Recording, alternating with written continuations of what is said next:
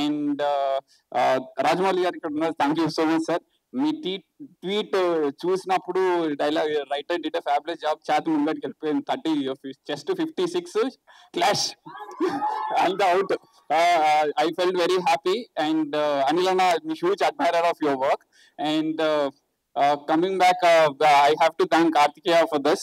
I did not expect that I would get a call for a film like this. Initially, I was little skeptical whether I should write this or not, Ani.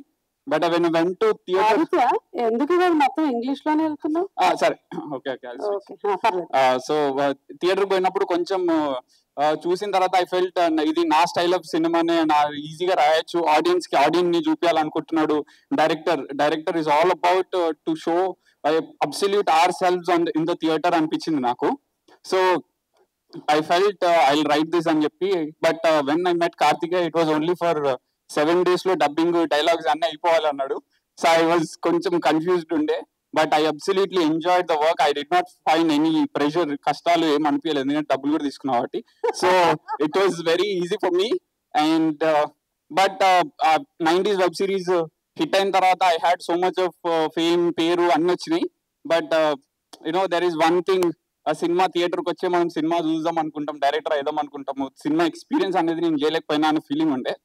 But on March 7th Prasad's లో నేను పోయి చూసినప్పుడు whole time I was standing and observing only the audience. I felt I found my purpose when they laugh. I found literally the purpose of my life అనిపించింది when they were smiling, because I felt there is quite a lot of divine thing. Because ఇప్పుడు Hindus అందరూ టెంపుల్కి పోతారు, Muslims అందరూ మసీద్కి పోతారు, Christians అందరూ చర్చ్కి పోతారు, కానీ వీళ్ళందరూ కలిసి థియేటర్కి వస్తారు. వాళ్ళందరూ ఒకటే ఎమోషన్ ఫీల్ అవుతారు. వాళ్ళందరూ ఎమోషన్ ఏంటంటే అక్కడ నవ్వుతే వాడు కూడా నవ్వుతాడు. అంటే దిట్ is very pure. I full literally so divine when I watched it. నేను వెరీ న్యూట్రల్ ఉంటా, but I came out and hugged wall Pradeep. I basically don't do that. I absolutely loved that feeling, and I'm so grateful to the Kartikeya for giving me this opportunity. And thank you so much, and thank you. Thank you, Aditya. Thank you once again. Meeku hearty congratulations. And alage aa divine feeling meer kuda tvaralone ee cinema dwara అనుభూతిలోకి రావాలని మనస్ఫూర్తిగా కోరుకుంటున్నాము. Thank you. కాదు, ఇంతమంది ఆ పాట పాడారు కదా.